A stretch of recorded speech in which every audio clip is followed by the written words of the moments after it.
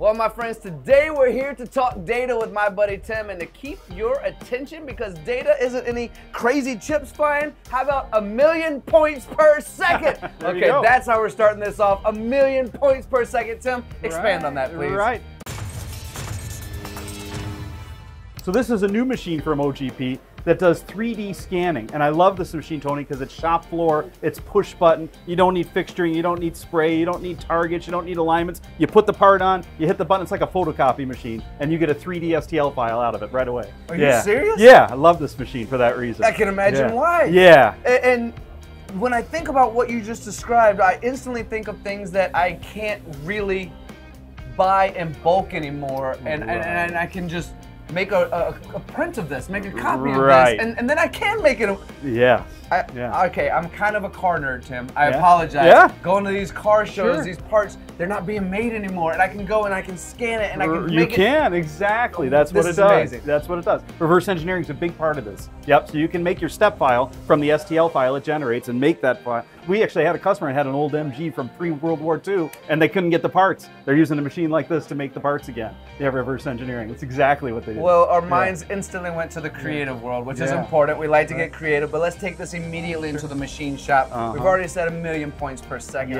I mean, it's so fast. The capabilities, reverse engineering is a big part of it. If I'm in a machine shop, where am I utilizing this the most? So this is on the shop floor, and it shows you a heat map of your part. It gives you a general idea. It's not the most accurate thing we make. It's not the most specific finite dimensional. It's not going to measure that tiny little radius and give you the radius call, but you get a quick picture that anybody can understand. You don't have to be a metrologist or a quality engineer. You can be the guy running the plastic injection molding machine. All of a sudden, you're going to see an area that goes red, and you know when they have enough tool wear, I got to make a change. I got to do whatever I need to do to change the process. So this is a shop floor kind of reality check to what's going on. It's quick, gives you a lot of data. Everybody understands the picture. Then you go to your more finite, precise machines like a CMM or a vision system when you really need to know the dimensions. You are reading my mind, and I love that because you just mentioned CMM, and originally I was thinking, and maybe it still is this way, so you'll correct me in all the areas I'm wrong. Originally I was thinking, this is in the CMM room measuring, but it almost seems like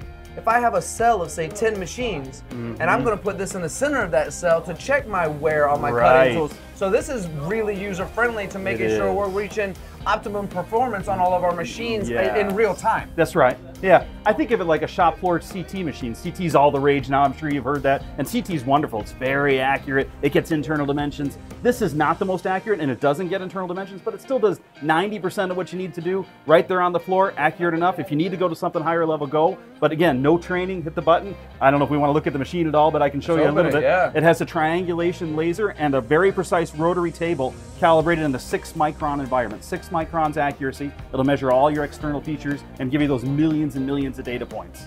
Yep. Tim, I'm excited about this machine. Interesting.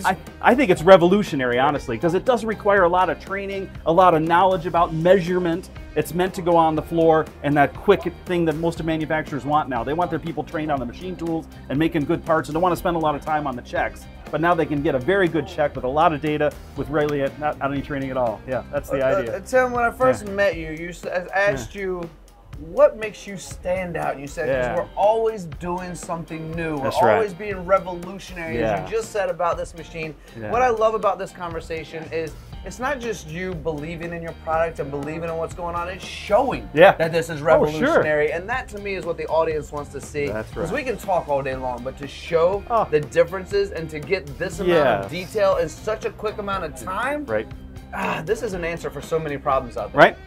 Yep, we're trying to give confidence to our customers. Yep, and that's what this does. Tim says it best, confidence to the customers, 1,000,000 per second. Think of that. All right, my friends, reach out to my friends at OGP if you want to learn more about this. Reach out to my buddy Tim. We're all believers in the product, and I love learning about something that educates and helps you guys out there as well.